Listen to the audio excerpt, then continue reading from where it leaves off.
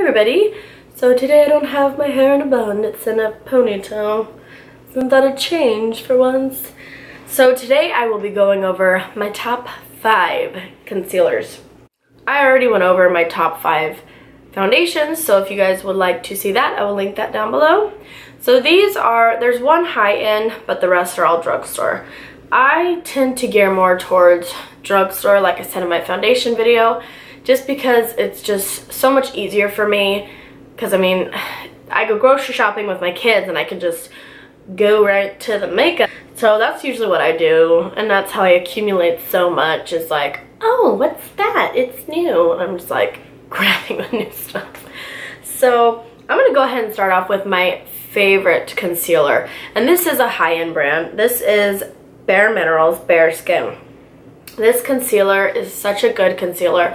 I personally have gone through 6 of these already. This is my 6th one right here.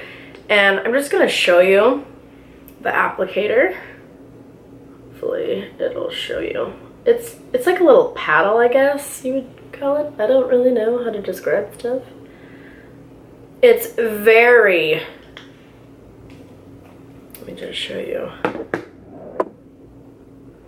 It has great coverage and it leaves your under eyes very bright. It's very brightening, but it doesn't like give you like a shimmer effect, but it's brightening, if that makes sense. Like, it's so nice. And it is called their Complete Coverage Serum.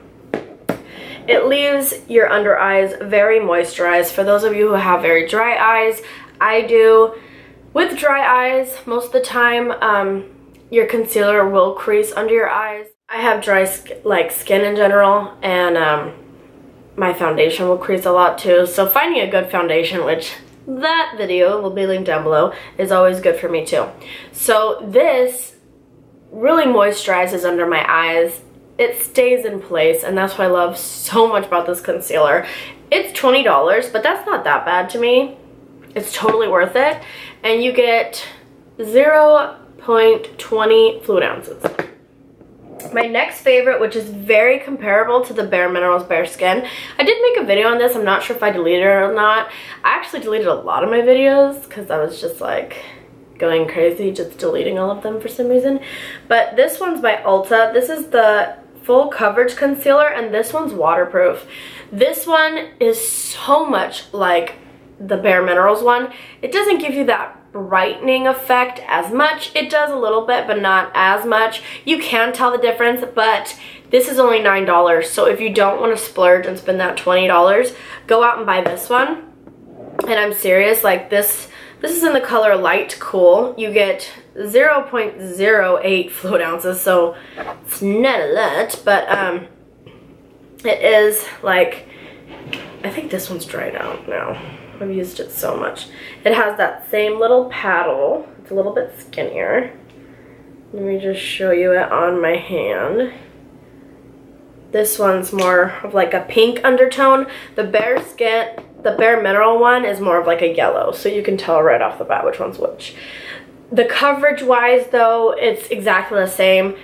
It is super moisturizing under your eyes, in my opinion. It's not quite as moisturizing as, you know, the Bareminerals one, but I mean, you are spending that extra money to get that quality like Bareminerals is, but for a dupe, I mean, that one's so good. So my oldest wanted to join in on my video.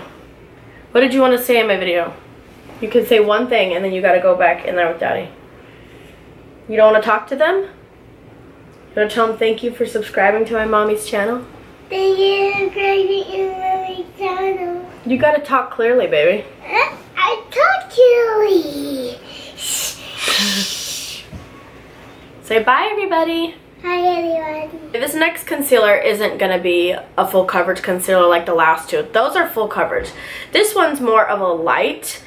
It is the Wet n Wild Illumin-naughty. Like naughty, you know, you're being bad. Highlighting and concealing pen. This one's a very, very light coverage. However, it is super brightening, and I love those brightening ones, because especially if you haven't gotten a lot of sleep or you have very dark circles, you want something that's brightening under your eyes as well as coverage, but what you could do is use like a full coverage concealer at first, and then go in with this like a little bit, like a couple dots, and then use a beauty blender or your finger, however you do it.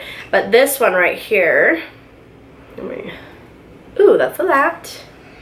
Just show you. Let me see. So it's that one right there. Again, it's not good for coverage, but it is good for highlighting and brightening underneath your eyes. I got the Morphe concealer. This one's in khaki. And then I just tried out the Photo Focus concealer by Wet n Wild, and I swear in my head I thought they were the exact same. So I'm gonna try them out really fast and see, because the Morphe one has like this moussey consistency, which to me, I feel like the Photo Focus one did too. No, you know what? No, this is, so that one is the Morphe, and that is the Photo Focus.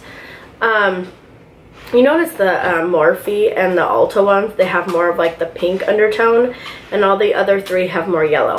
My face is more neutral. I do have yellow as well as pink, so I can go either or. Okay, so I guess they're not alike, the Morphe, and this is the Morphe one. I got it right when it came out, and I did a review and all that. I will link that down below. Whatever reviews I have, I actually think I have reviews on most of these concealers. I'll link those down below too, just so that you guys know more details about the products. I actually, let me try to blend it in.